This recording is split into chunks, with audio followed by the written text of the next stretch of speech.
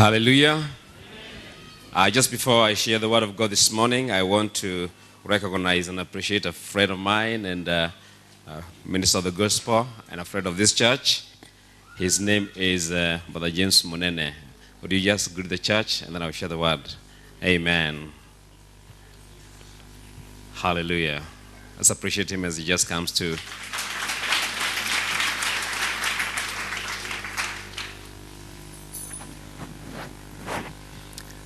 Praise the Lord. Bwana asifiwe. It's a beautiful morning and a beautiful gathering of God's people in the house of the Lord. How sweet it is to know that He is present here, because He promised He will be as we gather in His presence. I'm excited to be a child of God.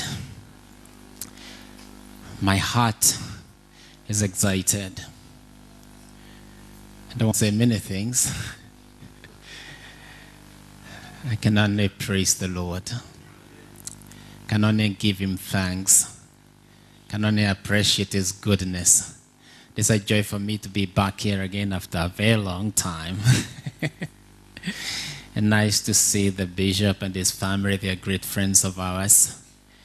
And to see my friend and my best man. To see him going strong in the Lord is such a sweet thing. I can only say this to all of us. The journey is not over yet. We are not home yet. We are on our way there, and let's stand firm and stand first on our way home. God bless you. Amen. Amen. Thank you. I want to bring greetings from my wife and my family that I spoke this morning about 5:30 in the morning, and that was about, I think, about 2 p.m. And they sent their love to you. Do you receive them? Yes. Thank you. I want to take this opportunity to thank Bishop and Pastor, his wife, for giving me again the opportunity to share on this wonderful altar. I don't take it for granted because I know altars speak. Amen. And I want to believe that the Lord will help me to deliver the word He has put in my heart this morning. I love to be in this church, and I was almost collecting Pastor Alice, telling her, I am not afraid, I'm a member. Hallelujah. I declared that last December when he came here, and hope that he'll get the fire and feel me as one of you. Amen. Though I may be absent, but my heart is in this place. We pray for you, we remember you, we shall be here when God gives us the time. And therefore, it's a joy to be back home again in the name of the Lord. Hallelujah. I want to share with you the word of the Lord that the Lord has put in my heart, and I believe that the Lord will bless you as we all go together. And it's going to be on the topic of what you call as wisdom. Someone say wisdom. Wisdom, because I realize wisdom is very, very important. At my age now, I'm realizing that if there's anything that I need more and more, is wisdom. And wisdom, and why do I need it more and more? It is because almost everything that we do in life requires wisdom. If you go to the marketplace, you need wisdom.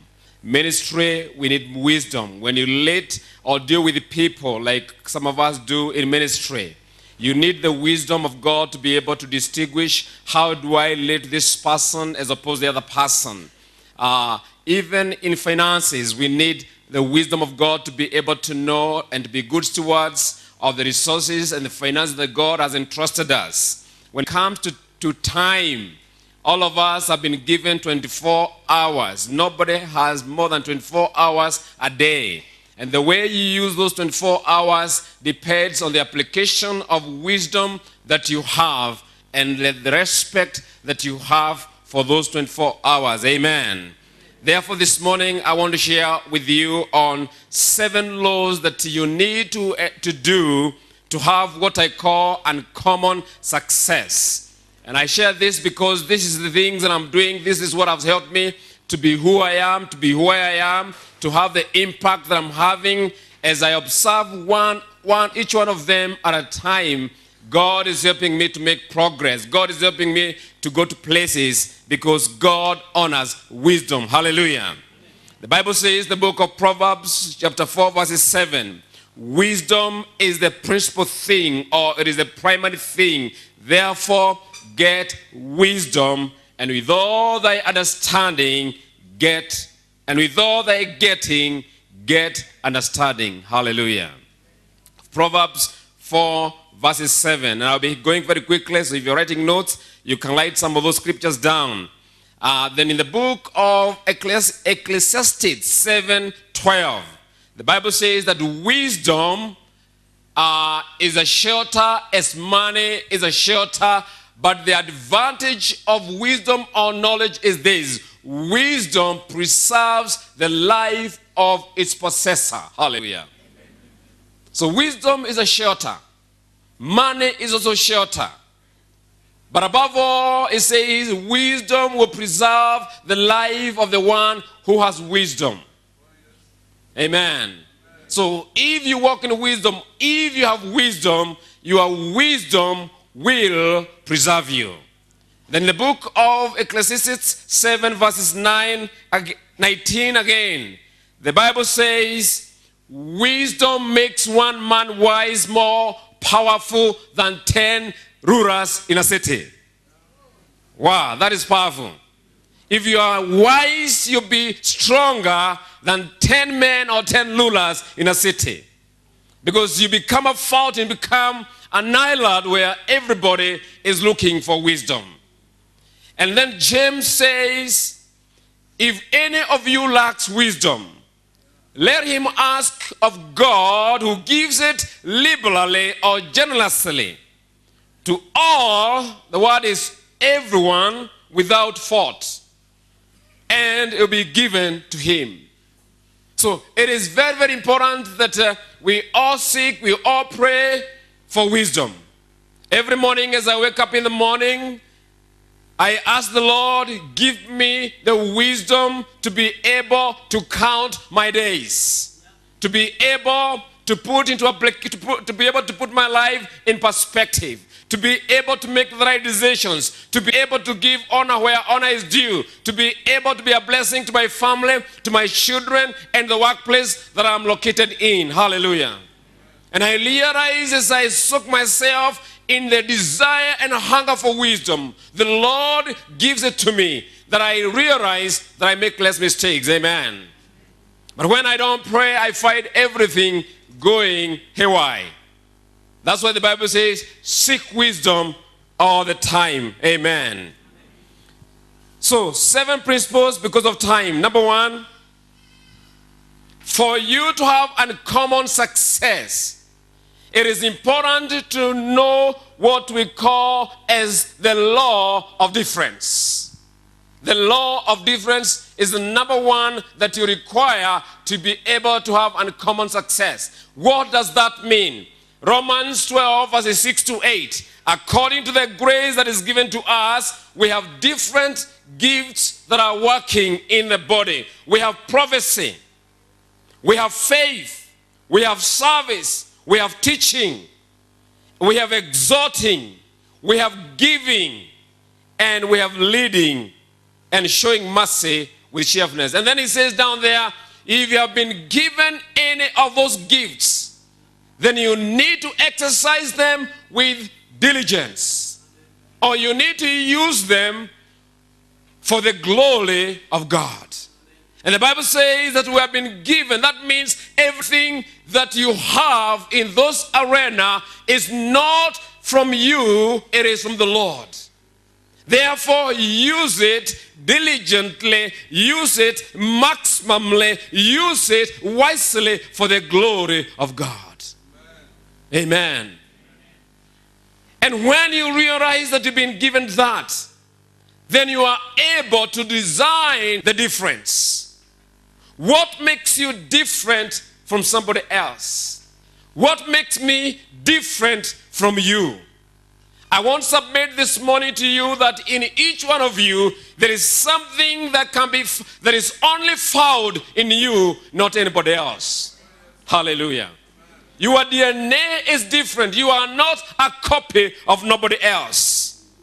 And that which makes you different creates your reward. Amen. That which makes you or stands up different. Maybe you are short. Maybe you can sing only a certain song. Maybe you have a flat nose like me. It makes you different, and you should be happy for who God has made you. Hallelujah. One of my differences is that even in America, I scrub a lot. And I have this heavy accent that I enjoy myself. And when I got the first job, everywhere I went and I was talking to them, they would say, "Excuse me." And initially I felt frustrated, but I realized that difference can help me to get them listen more to me because they're not understanding. Hallelujah. So I used that which was supposed to be weakness as my strength, and instead of giving me 2 minutes, they give me 5 minutes. Hallelujah. And the Lord blessed that, and I got more results and more productivity because I was able to translate my weakness into strength. Hallelujah. Some of you may think that you are disadvantaged. I want to submit to you this morning, that which you call disadvantage may be the only thing that you can use as your difference to make an impartation. In the name of Jesus. If you do not know the distinctive difference that is in you, you will never discern what others need from you.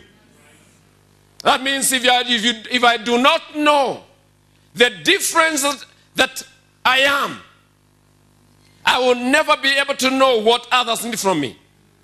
When I know that I'm different, when I know that I have that accent, when I know that my DNA is different, then I can be able to know they need me because of my difference. Hallelujah. And your distinctive difference will make you secure in your position. When you know what God has put in you and what God has placed in your life and who you are, you become secure. Hallelujah. You don't need to be affirmed by men or women when you know you are secure in Christ Jesus. What are some of those differences we must be able to know? Number one, we must be able to discern the difference in season. The biggest problem is when we do not know the seasons of the time. When it's time to harvest, it's not time to reap. When it's time to move, it's not time to sit down. The difference in season are very, very important. We must also be able to know the difference in moments. The Bible talks about the blind Bartimaeus. He realized that the moment had come for him to have an encounter with Jesus Christ. And he seized on that moment and he cried out loud and said, "Jesus, Son of David, have mercy upon me." And because he capitalized on that moment, the Bible says, Bartimaeus was made whole again. When you know the difference in the moment, and there are moments that you only come in a lifetime, if you don't see that moment, you will miss again. Hallelujah. There is also the difference in opportunities. There are opportunities that God will bring to your life one time in a life. If you miss them, you miss it for good. And that's why we need to be sensitive. We need to hear clearly. We need to be sensitive to the surrounding, to the environment, and to have our ears, our spiritual ears upright so that we can sense and capture moments. Hallelujah. I've seen the Lord transform and do things within certain opportunities in my life, and I realized if I missed that, I would have missed it completely. Hallelujah. Difference in opportunities. Hallelujah. Then we have what we call difference in protocol. Difference in protocol. Different people require different treatment and compulsion. The way you treat bishop is not the way you treat an elder. And I'm not saying that you undermine the elder, but his position requires a higher level of protocol. Are we together? If the president steps here today, this morning, all of us would be standing, we'll be having a standing ovation. Why? Because he requires that protocol. And the biggest problem I have found in the church is in the inability to know the protocol that God has laid or put within the church.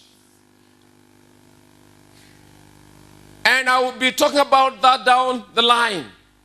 But protocol, when you know the difference that are there in protocol, in other words, that you relate with, those protocols will open certain doors for you.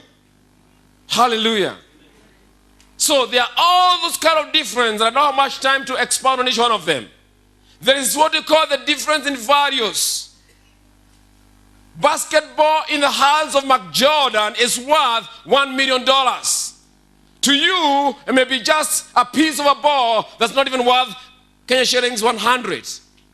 So we must be able to know who has the value. Who do I connect for values? Who do I connect for my destiny? Who has my million destiny that I need to connect? Hallelujah. All those are what we call the law of difference.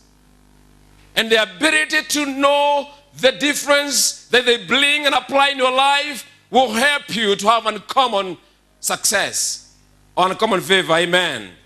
Number 2 is the law of the mind. The law of the mind. Every life battle is a mind battle.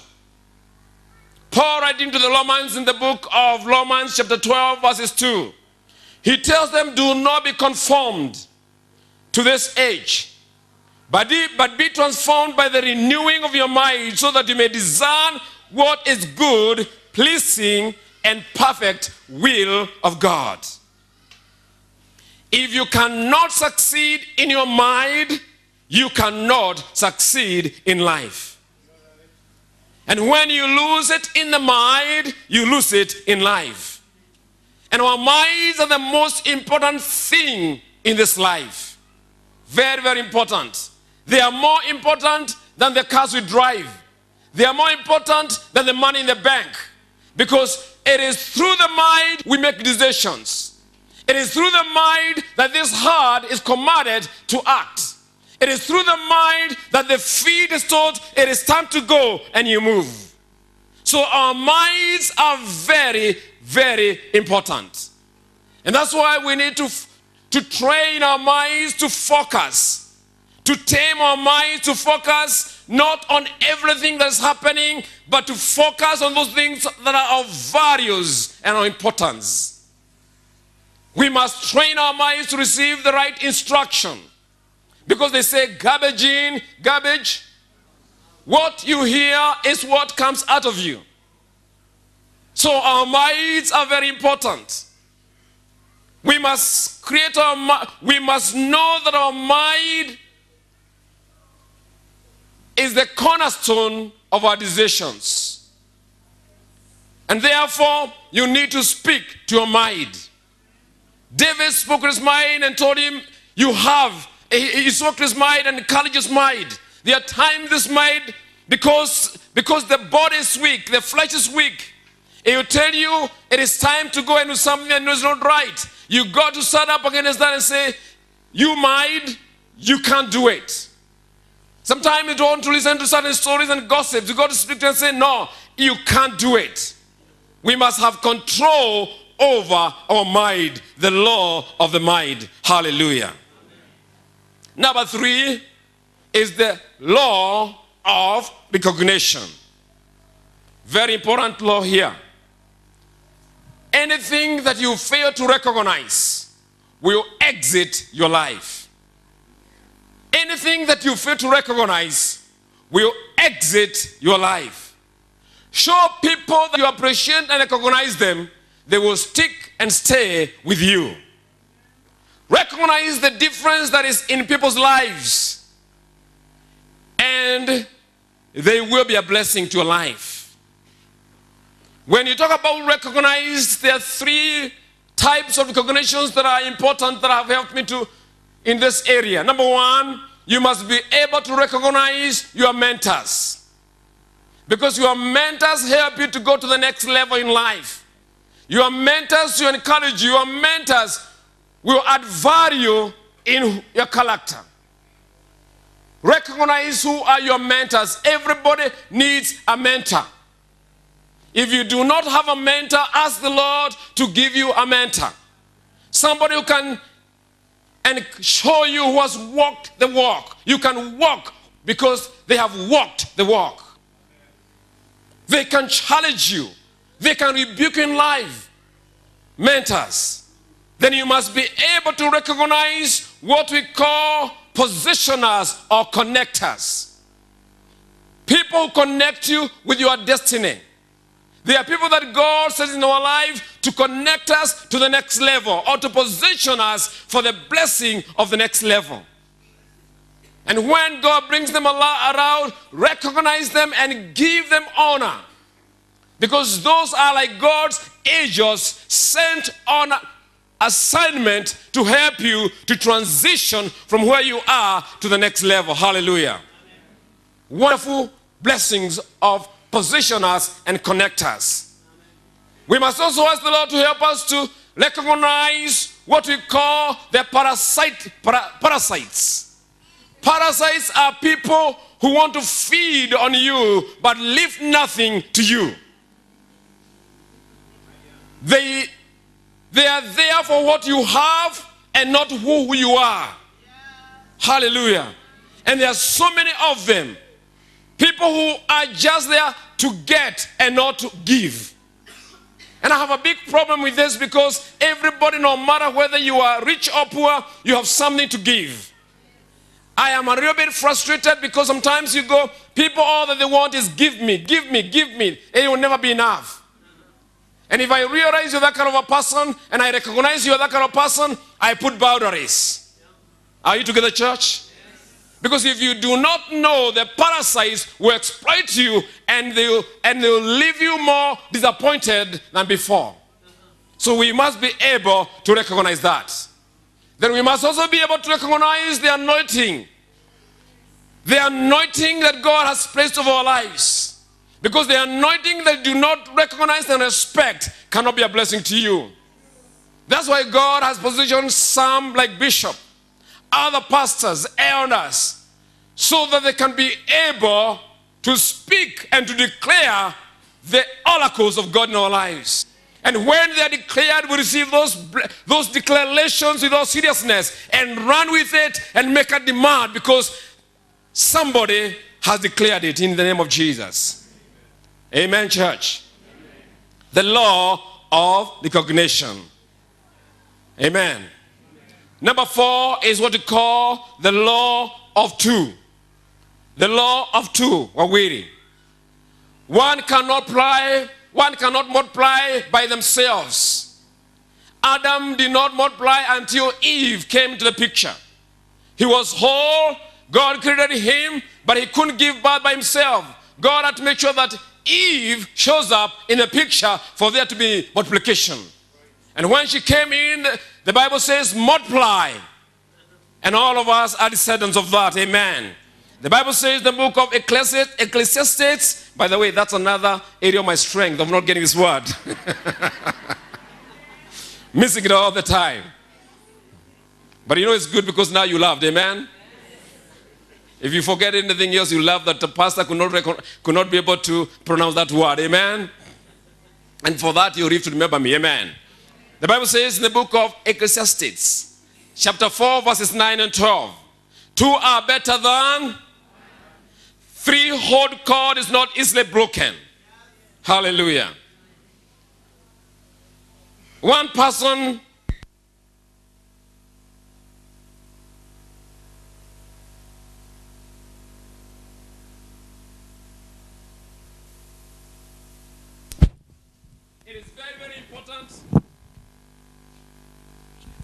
Amen? All right, they want to get on me. You see, the law of two says, the Bible talks about all the time. It says, where two or three shall agree concerning anything, it shall be done. And there is power in numbers. 1 will chase 1,000, 2 will chase 10,000. Amen. David and Jonathan were in a covenant. And because of the covenant, David arose to the throne, although Jonathan rightly was supposed to be the one to be enthroned. There is power in the covenant. Every time we have agreed with somebody, with my covenant, God comes through and makes a way for us. That's why marriages are fought right and left, because the enemy is shaken by the power of two. And every time a wife and a husband are on the same page, let me tell you, no demon from hell or on earth can start that marriage. Because there's that power of agreement. And one person can change your life in 24 hours when you know your covenant. Amen. So we must be able to know about the law of covenant. Who is it that you are connected with? Is this somebody that you can say he is my covenant friend? And you can have as many friends as possible, that's all right. But you need to have a confidant who is a covenant partner. Hallelujah.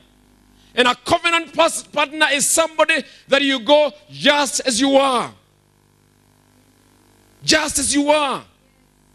I have reached that point in time in life that I've realized there's nothing new under the sun. There's nothing new under there. If today I go and I trip and I do something silly, I can go to my covenant and say, Bishop, I have come, I am stupid, I'm a fool, but pray with me.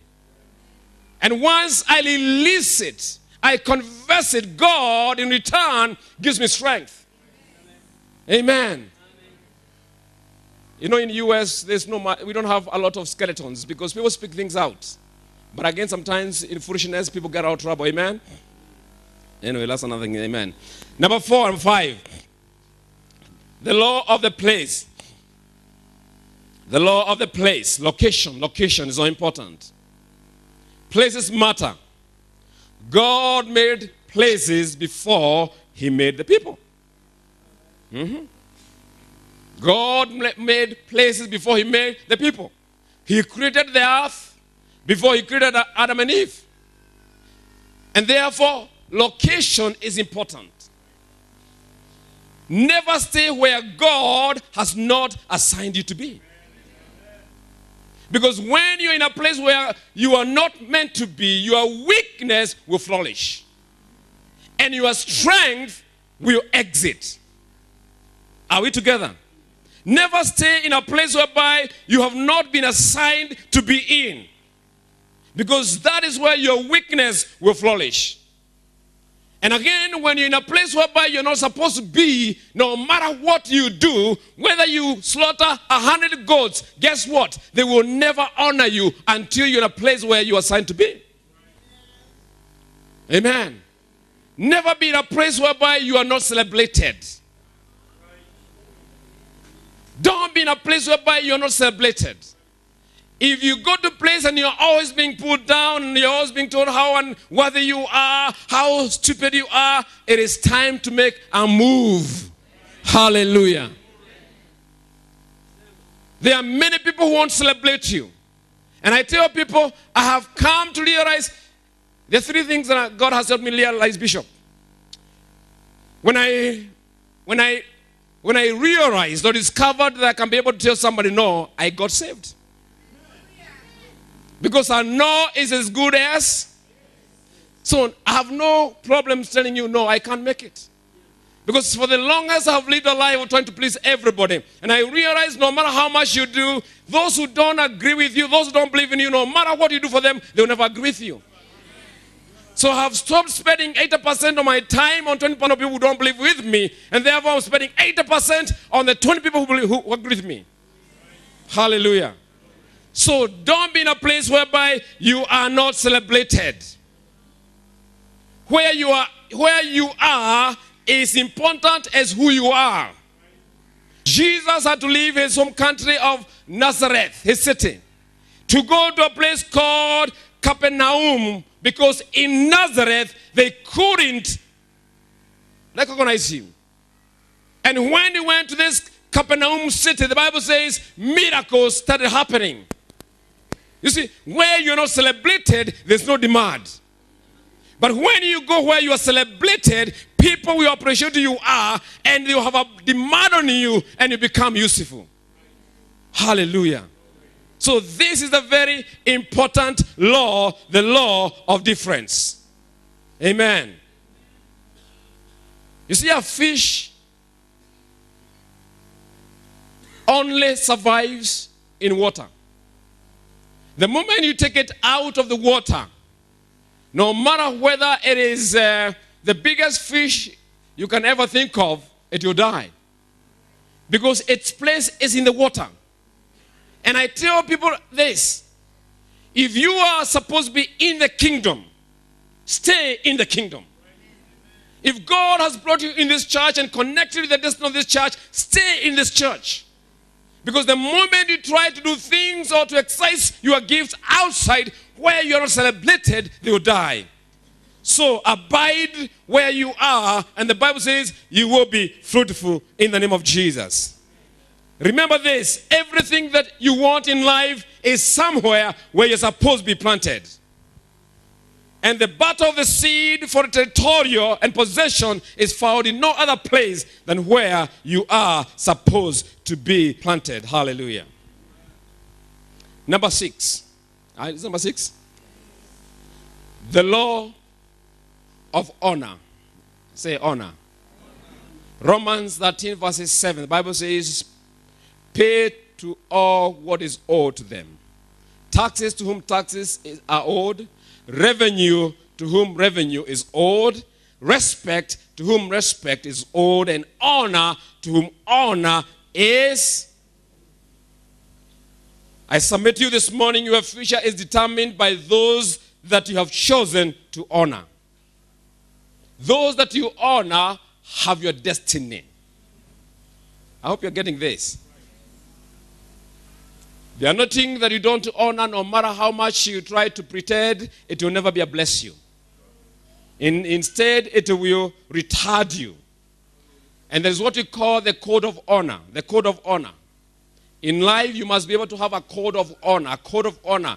How do I treat my wife? How do I honor her? Because if I honor my wife, guess what? Everything else will go smooth. Amen.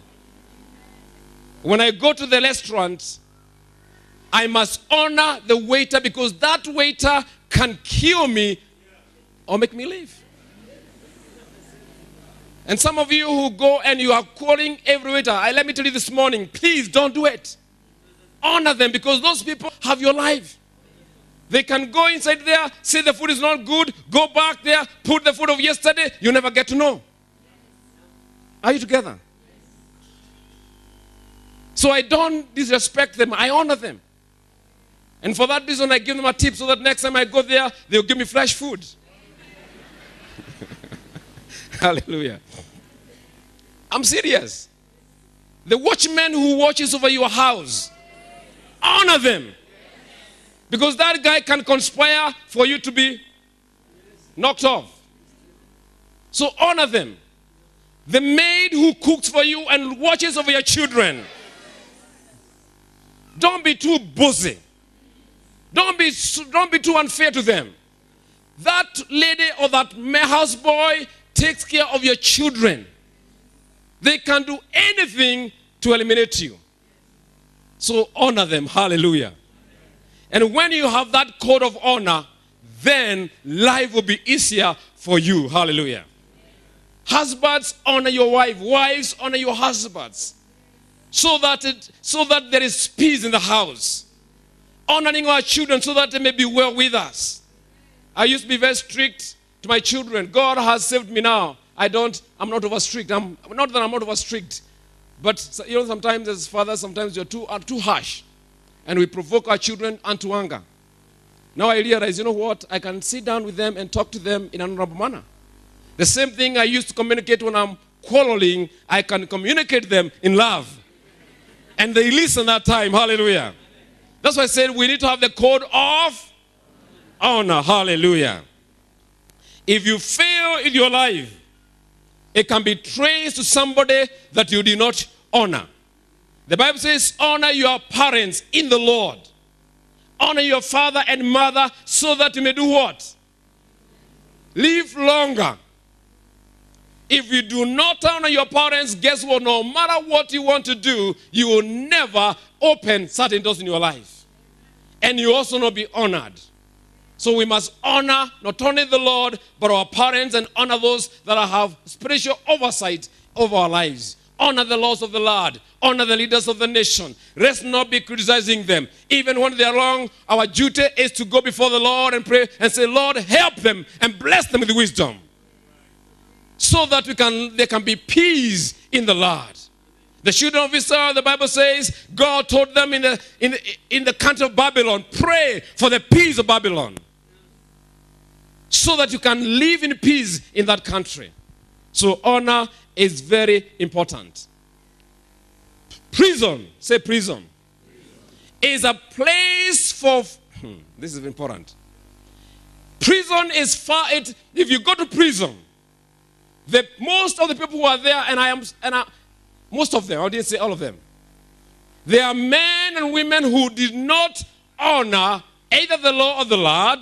They did not honor the property of other people. They did not honor the sanctity of life. They did not honor the authorities. And because of not honoring, they find themselves in prison. Amen. So my prayer is that God will help you to be a man of honor in the name of Jesus. Number 7, and I'm done. The law of the seed. The law of the seed. The Bible says in the book of Genesis, chapter 8, verses 22. As long as the earth endures, seed time and harvest, cold and heat, summer and winter, day and night will not cease. Hallelujah. In all humility and in the love of Jesus, the law of the seed is not optional. It is not optional. If you do not sow, you don't reap. Amen. And if you reap, you are stealing. So for you to reap a bumper harvest, you must be able to sow. Now what the Bible says, give and shall be given what? Give and shall be given to you. Back to you. And the Bible says, man shall give back unto. In other words, God will not open the heavens and money will follow you. No. He used men to be the very connectors of the channels of blessings. Amen. Give, when you give somebody your time, they will also give their time. When you give people or you honor people with your love, invest love to somebody, they will also invest their love back to you. When you give people with the words of encouragement like Barnabas, they will be there when you are feeling down and casted. They will be there to encourage you. And that's why seed time is very, very important. I keep looking for opportunities where I can sow a seed. Because every time I sow a seed, whether finances, whether in acts of kindness, whether in words of affirmation, whatever seed I sow, God calls that seed to be a blessing to me in the day of need. Bible says, cast your seed in many waters, your bread in water. Cast your bread in many waters. And in due season, it shall do what? It shall find it.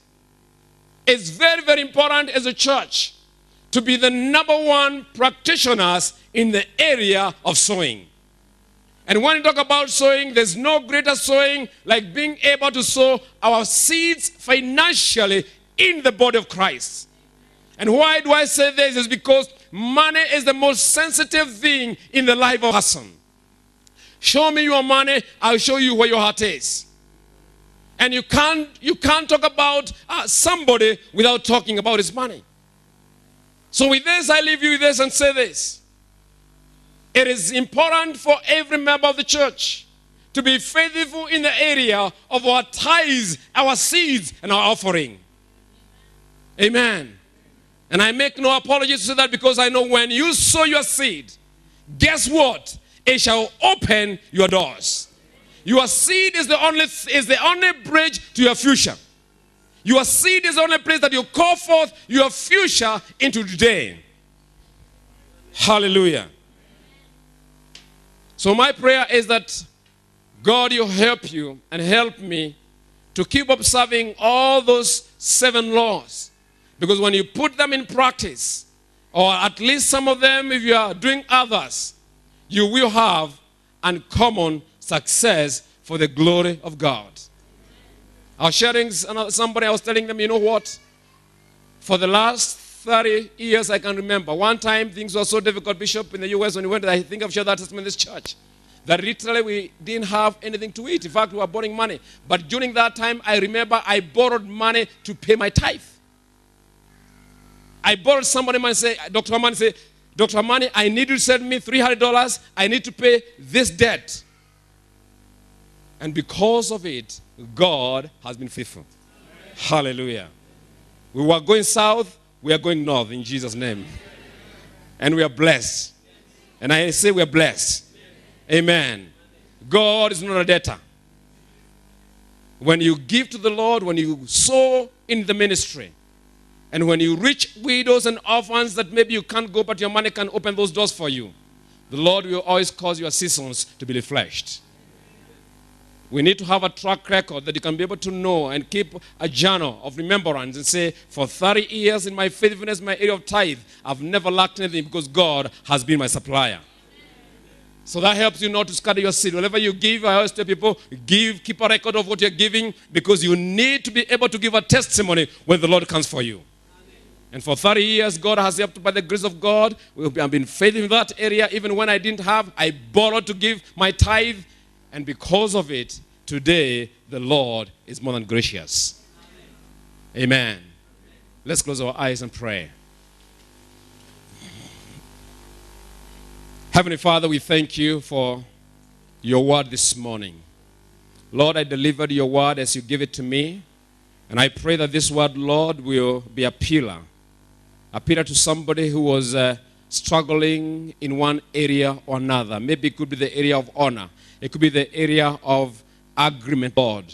It may be, Lord, in the area of seed time. Lord, maybe an area of any area that I've shared this morning. I pray that in the name of Jesus, you will strengthen each one of us that are here this morning. Lord, I pray that nobody in this church, Lord, will be a victim of the deception of the enemy. But God Almighty, you help us to plant ourselves where you have called us to be, so that we can be of maximum benefit to the body of Christ, to this nation, and to the world at large. And even as I make this prayer this morning, some of you this morning that are here, and God has challenged you, or God has quickened your spirit in one area or another in some of those things I've shared.